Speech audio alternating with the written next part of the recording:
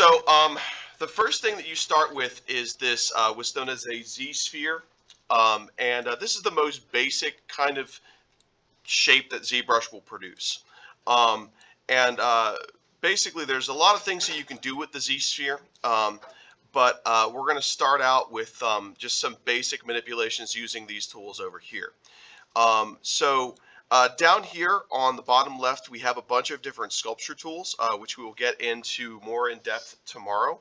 But the different tools have different functionalities. Okay, so when you sculpt on the Z-sphere, you will create different marks using the tool. And of course, pressure sensitivity will come into play. It's not coming into play here, mostly because I am working with my mouse as opposed to working with my pen tablet. The draw tool will do that. The move tool will actually bring up this thing, it's called a gizmo. Now the gizmo is basically a way to manipulate your Z-sphere or any kind of shape in 3 dimensions. Now if you look at it, there are a couple of axes. We have the Z-axis, we have the Y-axis, and the X-axis, okay, and they're represented by this blue, green, and red triangle and square combo. There's also this, you see this white ring that surrounds it and these white arrows. Those will actually move and scale the sphere as well. Well, not scale the sphere, but it will move and rotate the sphere. So I'm going to make a mark on the sphere just so we can know kind of where it's moving to. All right, so I got some marks here on the sphere. So using the move tool, if I wanted to stretch my sphere, I would grab onto this little green box here, and you can stretch it. And now if we move around in 3 dimensions, we can see it's kind of stretched like an egg shape. If I wanted to stretch this direction, I could grab this red square and do that. If I wanted to stretch the other direction, I could grab this blue square and do that. If I wanted the whole thing to scale in proportion, I would basically, there's this yellow square here, and the yellow square will scale it up and down in proportion. Now these triangles will move our sphere, and if you have symmetry on, like I do, it'll move it and squish it. So symmetry gets turned on and off by hitting X. So you basically can move this left and right, you can move it up and down, and you can move it backwards and forwards. Now I know I'd mentioned the rotation tool. The ones that are colored here are going to move it on an axis of symmetry. So basically, if we move it here, it's just going to rotate cleanly. It's not going to get all kind of, it's not going to go in a weird direction. You know, if I rotate it using the blue widget, it's going to rotate it left and right. Same thing with the red one, forwards and backwards. Now, if at any point you want to return it to its original position, basically you can just hit this home button, it'll take it back, and then this will reset the orientation. Something else to note here is see this little face up here in the corner? The face will actually snap it to an axis of symmetry. So if you wanted to grab your tool and just kind of make it so it was like straight forward again, you could just grab this head and turn it forwards again.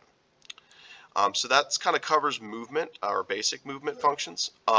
Now this ring here is, I call it the free move ring, because if I grab this arrow, I can kind of move it any which way, but you see how we're no longer on the axis of symmetry. And you can also rotate it, but it's going to rotate it whichever way your camera is facing. So if you turn your file and you rotate it using this white ring, it's going to rotate whichever way. So let's take it back to home, and let's reorient. Bloop. All right, so now we're back to the old straightforward thing here. So that's movement. You can actually do scale and rotate independently, but I just prefer to have all of it active at once so I can do whatever I want to it. Now that that's covered, we're going to cover these over here. So these are mostly to deal with view. Now, the tricky thing here is you have to actually drag on this tool after clicking down on it. So if I want to move my file around, the first thing I'm going to do is I'm going to go over here and I'm going to click move. Basically what you would do is you would just press down with your pen on move. And once you've pressed down your pen, it's now going to move your file around. As you can see, my crosshair is moving away from that little box, but as long as I'm holding down, I'm in good good shape. The same thing with zoom. Zoom only goes in and out. So if you go up or down while dragging your pen, it's going to zoom in and it's going to zoom out from your file. Rotate will rotate around your file, but you don't really need to do that, because if you drag outside your file, you'll get a free rotation as well. If you hold down shift, it'll actually snap the axes as well. Frame, let's say we had taken our file and moved it way over here, and you're like, where is it? If you click frame, it'll bring it back into the frame. And then you can just zoom in and zoom out however you want. So that's the basic kind of move functions and things. So now we're going to cover how to add different subtools. Now, think of subtools as layers in Krita. So when you're adding a new subtool, you're adding a new shape that you can manipulate without manipulating the other shapes around it. Okay, so let's say we wanted to add a few pieces onto this structure. What we would do at this point is we would go to Subtool, we'd click it, and it's going to bring down a menu that looks a lot like the Layers menu.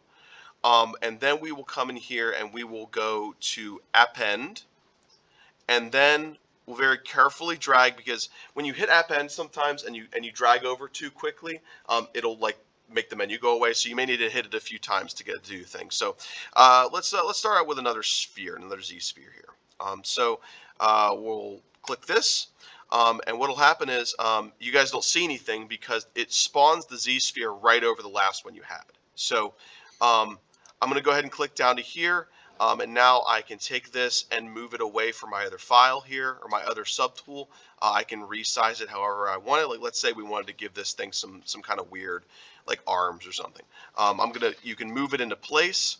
You can, obviously manipulate it any way you want, and kind of place it in there. Now, don't worry about merging these subtools together quite yet. We'll cover that later. Right now, we want to kind of leave everything separated. So let's say I wanted to take this thing and I wanted to create another one on this side. And this technique can be used to do eyes for creatures. It can be used to do any number of things. So you can basically, by duplicating the subtool, it's going to create another copy of it. Now you can rotate it into place freely, like this, or there's actually a really neat function down here in Deformation that you can just bloop, mirror it onto the other side. So Deformation, while we're kind of talking about it, will change the nature of the subtool that you're working with. So let's say you wanted to work with this subtool here, and you wanted to deform it. You wanted to give it a bend or something. Well, let's see what's happening here. Like a twist. You could twist the subtool. So these menus will do that kind of thing. You can also change a subtool by going into this this menu here. This is like a little gear, and you can do things like taper the subtool and do different manipulations to it using these various drag handles. You can do all kinds of stuff. So you can kind of experiment with these different functionalities to make different changes and things. Okay, so another really great way to make changes to your file is to use the Move tool. Now, and if you do this that little gear menu, what you'll need to do is you'll need to do this and hit Accept to finalize the transformation. It's just like hitting Enter when you resize something. So basically, if you wanted to make some more subtle changes or more organic changes, I suggest the Move tool. And the Move tool is down here. It's like a sculpture tool, and you can use it on a big kind of. And up here we'll adjust your draw size. You can basically make big changes to your file by dragging out huge parts, and this will allow you to manipulate it quite a bit.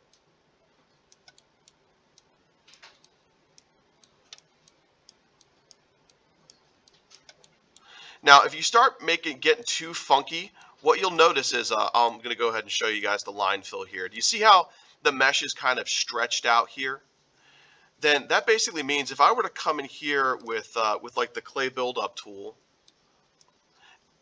you see how it gets kind of weird as it goes out to the end there? Like it's kind of uglier, and it's nicer looking down here where the mesh is tighter. Basically, what you can do is you can use something called Dynamesh. And what Dynamesh does is it basically spreads out. See, the thing is all kind of manipulated here. So what you can do is you can hit you come down here and you go to Geometry and you go to Dynamesh and you can change the resolution up to like 200 or 300. And then what you do is you hit Dynamesh, and what it does is it spreads the mesh out all along that balloon that you just made. So now if I make a mark with my clay buildup tool, it's consistent all the way down. So when you've manipulated a shape, it's always a good idea to come back and Dynamesh it. Now you don't always have to go to such a high resolution. You can always go to like 160 and Dynamesh it. And you can see now, you see the polygons are quite a bit larger. So you're going to have less smoothness to it. But that's okay if you're just making big changes. Something else you can do is you can actually take the Dynamesh and you can reduce it really far down.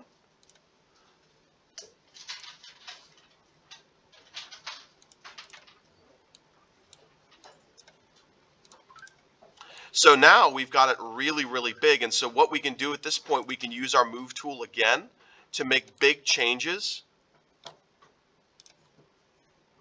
that don't really mess too much with, like, because if you pull out, like, so this way we can make like big changes to our mesh, and then you come in, you up the resolution again, you hit Dynamesh again, and see now you could get in here and you could do like fine sculpture again.